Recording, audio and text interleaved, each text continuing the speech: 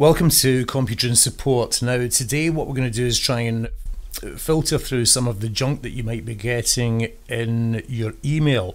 Now the title of this video says delete Russian junk email.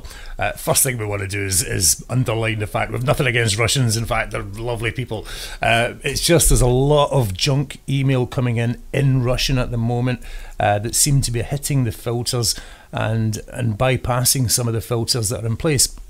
So what we're going to do, we're going to look at just a little trick that we can bring into play to cut down on the amount of junk that you're getting through. Let's have a look and we'll see what we're talking about here.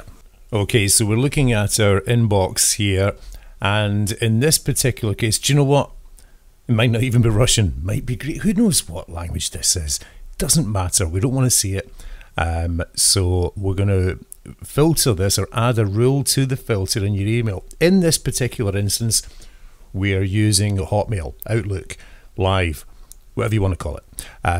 The instructions may vary if you're using Gmail or Yahoo or anything else. What we're going to do very quickly is open one of these things.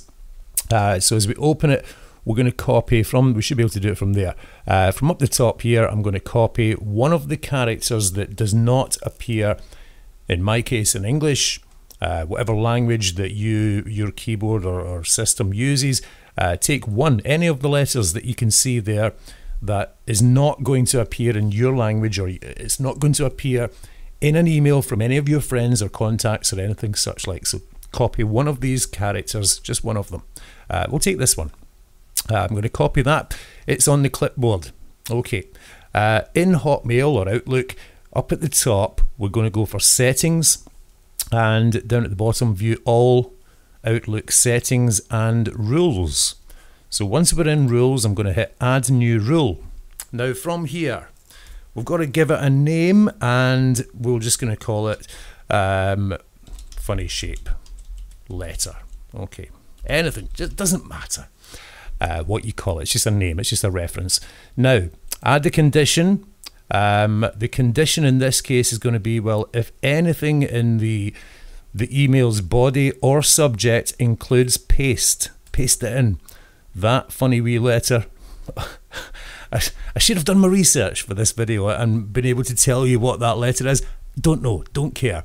We don't want to receive any emails with that character in. It's going to flush out hundreds of junk emails.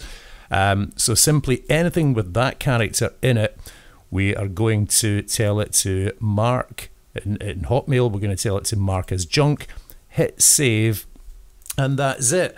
And of course, you may have to repeat this process with more characters that you don't recognize.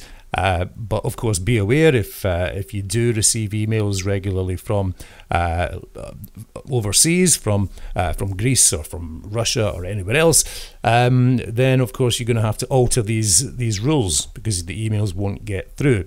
But as soon as we hit save, that has been applied. Any future emails are going to come in as junk. We can add another action. We can tell it to delete it straight away. It doesn't matter. Throw it in the junk.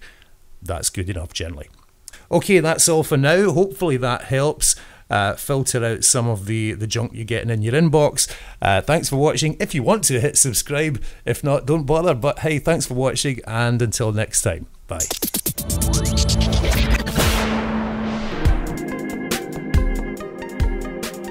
Computron on Facebook and online at www.computron.co.uk.